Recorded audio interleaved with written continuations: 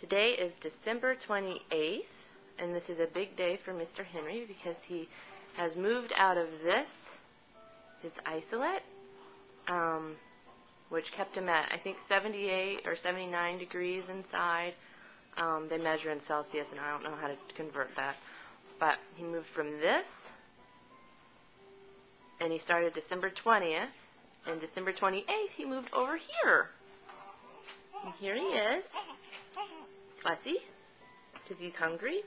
He's going to get his temperature taken, and then he's going to breastfeed, and then he's going to tube feed from his little thing over here.